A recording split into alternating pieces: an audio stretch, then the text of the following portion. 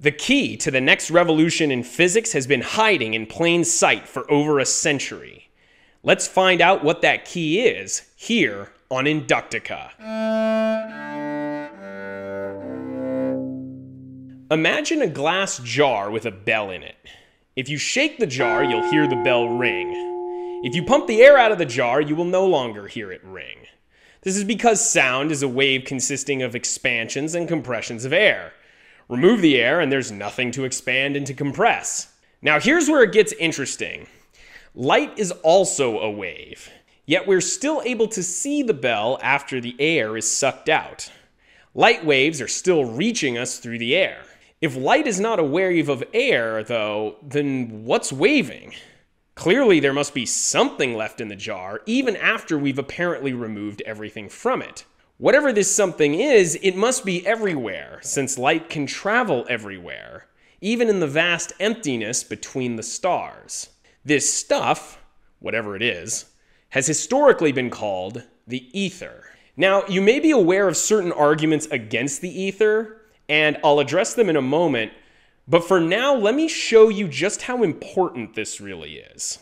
To do that, I'm going to give you a brief survey of all of the physical phenomena that we're aware of so far. First, observations of quantum phenomena have shown us that the particles that make up matter, say protons, neutrons, electrons, are all somehow wave-like, or they have a field-type nature.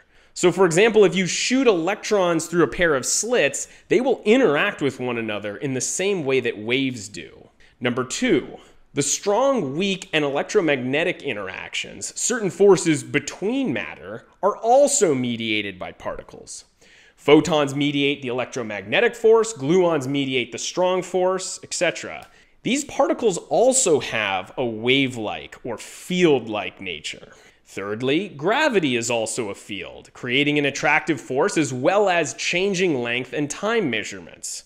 And as the LIGO experiment recently discovered, there can even be waves of gravitation. This short but broad list exhausts all of physics. All known physical phenomena are simply combinations of these fields. A hydrogen atom, for example, is a proton field surrounded by an electron field. So apparently, all physical phenomena are fields. Now, what is a field? A field is a property with different quantities at different locations. For example, the electromagnetic field is a property which determines how much force a charged object will experience at a given location. So a field's a property. Now, think of it this way. A property must be a property of something. Nothing doesn't have properties, so there must be something, some medium that exists everywhere. That's the argument for the ether. The existence of fields requires a medium. Just as sound is a changing property of air, the pressure, these different fields are changing properties of the ether.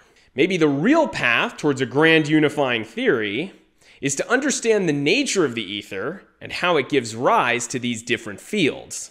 Now, many of you are probably saying, hold up, James. Before you get carried away, didn't the Michelson Morley experiment disprove the ether?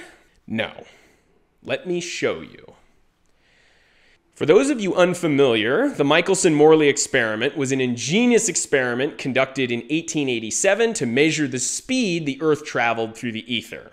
In this experiment, light was shot out of this emitter and passed through a beam splitter. A beam splitter is an optical device which allows half of the light to pass through it, while the other half is reflected. This will create two separate beams. Each of these two beams is reflected off of a mirror so that it's then brought back to the beam splitter. Now, once this happens, part of beam B is reflected off the beam splitter, while part of beam A is transmitted through it, which brings A and B together at the detector at the bottom of the diagram. Now, because these beams are waves, they will cancel and strengthen one another in a pattern which looks like this when they overlap at the detector. Now, the Earth moves really fast around the sun. So the Earth should be moving through the ether, which would cause an ether wind to blow through this setup. Now, to keep things simple, let's say that the ether wind is blowing along the direction of beam B. If this were the case, then beam B would be traveling upwind at first, then downwind after it reflects off that mirror on the right. Since light is a wave of the ether, beam B would be slowed down as it moves upwind and sped up as it moves downwind. Now, doing the math, this all has the overall effect of slowing down beam B. So overall, going back and forth, it takes longer as a result of this wind. Now, after recording the pattern in the detector, Michelson and Morley then rotated the table that the experiment was mounted on. This would cause a change in the speed of both A and B, since each would now be going in a different direction with respect to the ether wind. This will make A and B each be in a different part of their wave cycle by the time they reach the detector, which will cause a measurable difference in the pattern they make when they combine at that detector. In this way, Michelson Morley planned on measuring the speed of the ether wind. This experiment required painstaking precision. Michelson actually suffered a nervous breakdown while trying to conduct the experiment, and after all of this effort, they detected nothing. Michelson and Morley tried a number of tricks, but they couldn't get this apparatus to detect motion through the ether. Modern physicists have taken this as proof that there is no ether.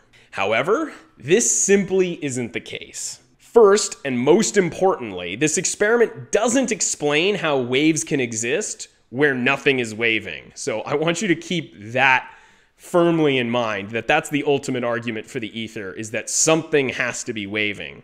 But second, it's worth noting that the physicist Heinrich Lorentz was actually able to explain this negative result using the ether. Using Maxwell's equations of electricity and magnetism, Lorentz calculated that the electromagnetic field produced by the atomic nucleus would change depending on the nucleus's state of motion. This change in the field of the nucleus would change the circular orbit of the electron into this elliptical smashed orbit like this. Now, since Michelson and Morley's table is of course made out of atoms, this would cause the table to get smashed by this exact same amount, shortening the distance that beam B must travel. Now, upon doing the calculations, Lorentz found that the change in length of the table along the direction of the ether motion would shorten the path of the beam just enough to cancel the amount that the ether wind would slow that beam down, making it appear to be going the same speed as the unaffected beam.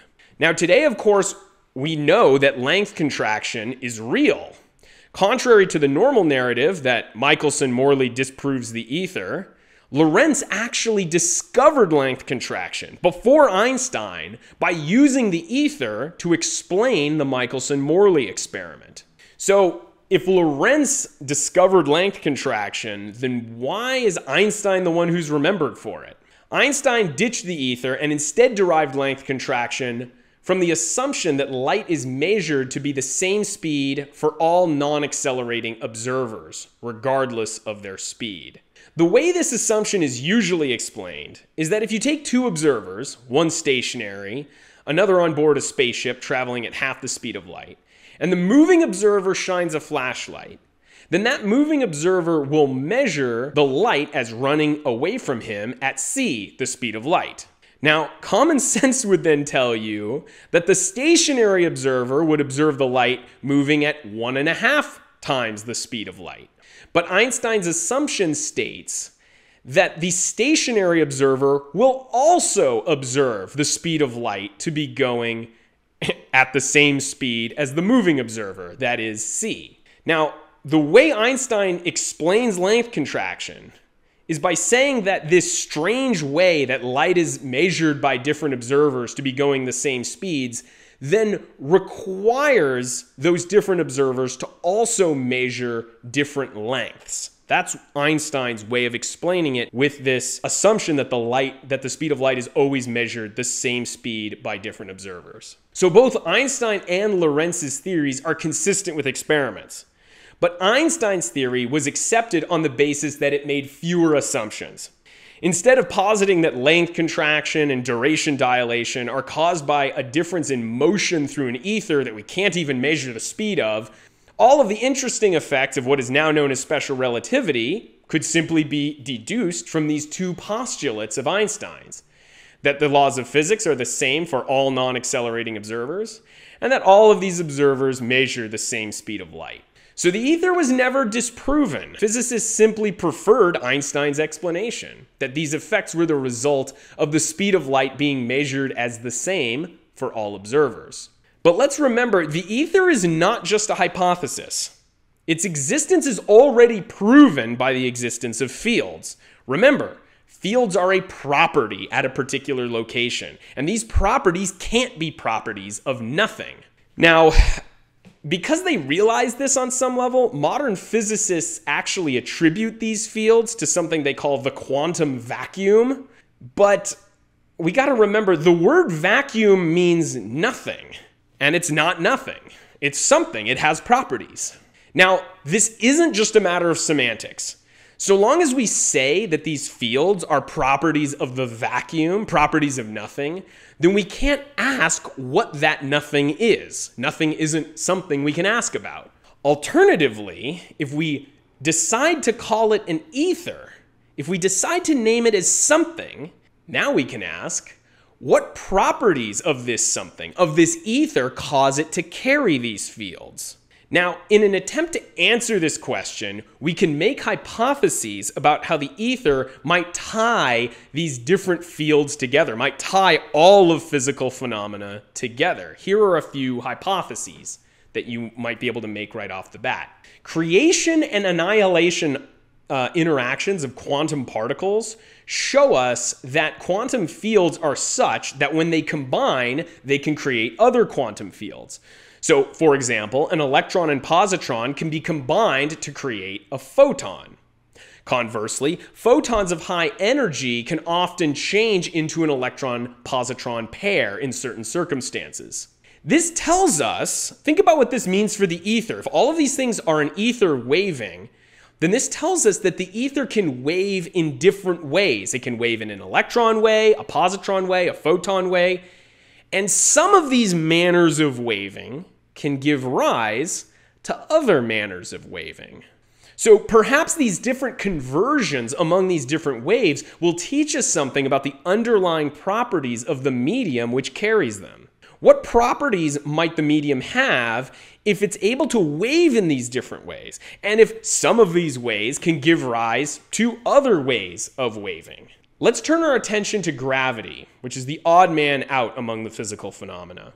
Gravity, of course, bends the path of both light and matter. Now think about this. If light and matter are just waves in the ether, then perhaps gravitation is a bending, not of some abstract space-time, but of a very physical ether. If gravity is a bending of the ether itself, it would explain why it causes the path of ether waves, light and matter, to change their path. Perhaps this is the reason that physicists have been unable to quantize gravity for the last century. Perhaps it's because gravity is not a quantum field to begin with. Perhaps the quantum fields are some property of the ether, which is able to vary in the more and the less, it's able to wave, and gravity is a bending of the ether itself. Now, I have to emphasize, all of these are just both of these are just hypotheses. But the point of presenting them to you is that thinking about the actual medium opens doors towards a deeper understanding of these phenomena. The true purpose and the real power of science is the ability to identify and control hidden facts which influence the phenomena around us. Early chemists were not content to simply document the different ways that chemicals can change. They went on to discover the underlying reason that they change, because they are atoms that join into molecules. This deep knowledge has enabled us to enjoy custom materials, such as specialized polymers in cars, the semiconductors in computers, and catalysts, which speed the production of life-saving drugs. All of these are novel combinations of chemicals which would never have been discovered without understanding the fundamental way chemicals combine as atoms and molecules. Just as the chemists of the late 1700s were right to look for the underlying nature of chemical reactions, physicists today must seek to understand the medium which carries quantum and gravitational fields. If the atomic theory gave us mastery over matter, then just imagine what kinds of powers we will enjoy once we understand the medium which plays a role in all physical phenomena. What other evidence can we gather about the ether? What special methods will be needed to discover the nature of this elusive yet ubiquitous medium? These are some of the questions Inductica will answer in further videos. So hit subscribe to join me on that journey. I want to give a special shout out to Bruce, who generally supports Inductica at $50 a month. To support the project, just go to patreon.com/Inductica and make a pledge to receive donor-exclusive lectures. Thanks for watching.